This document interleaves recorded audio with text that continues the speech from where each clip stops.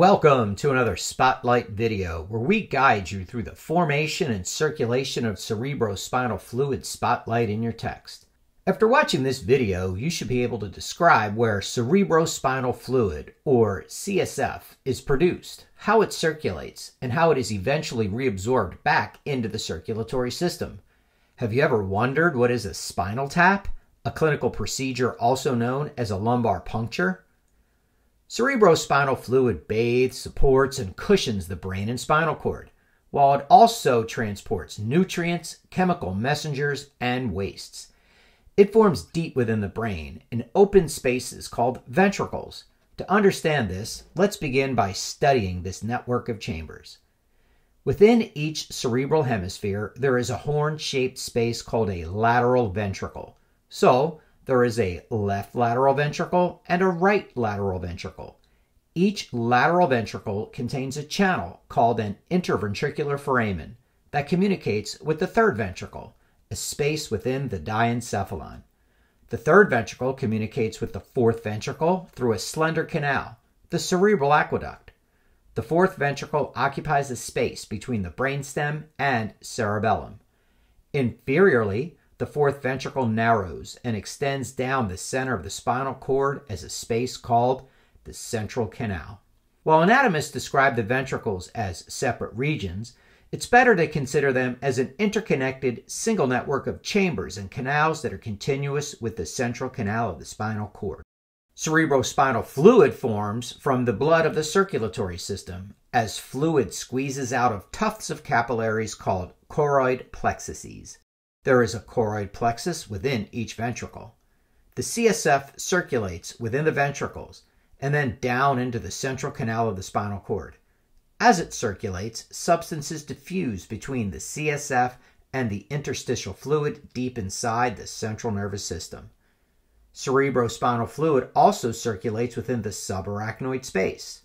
Remember, there are three meningeal layers covering the central nervous system: the outermost dura mater, then the arachnoid mater, and finally the pia mater. The cerebrospinal fluid flows into the subarachnoid space through openings in the fourth ventricle, two lateral apertures, and a single median aperture. As the CSF circulates within the subarachnoid space, bathing the brain, spinal cord, and cauda equina, it eventually works its way into the superior sagittal sinus via extensions of the arachnoid matter called arachnoid granulations. Once within this sinus, the CSF is now part of the circulatory system's venous return to the right side of the heart.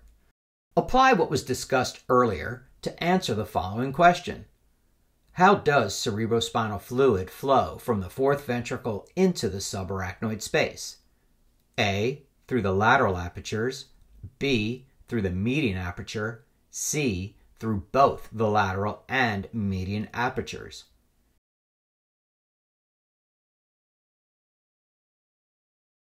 If you answered C, through both the lateral and median apertures, you are correct. These openings in the fourth ventricle communicate with the subarachnoid space. In summary, CSF is a fluid that bathes and supports the cells of the central nervous system. It is formed within the choroid plexuses, flows through the ventricles of the brain, the central canal of the spinal cord, and the entire subarachnoid space. It is reabsorbed into the circulatory system at the superior sagittal sinus via arachnoid granulations. So what? Why is it important to understand the formation and circulation of cerebrospinal fluid? Well, this information is crucial to understanding a spinal tap, also called a lumbar puncture, a test used to diagnose certain health conditions.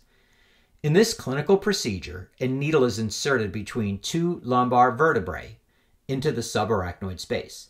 The lumbar region is the best place to conduct this procedure, considering it is inferior to the spinal cord as well as the location of the cauda equina. This area provides the clinician with enough space for safe removal of a CSF sample to diagnose serious infections, such as meningitis and infection of the meninges. A lumbar puncture can also be used to inject anesthetic medications or chemotherapy drugs into the cerebrospinal fluid.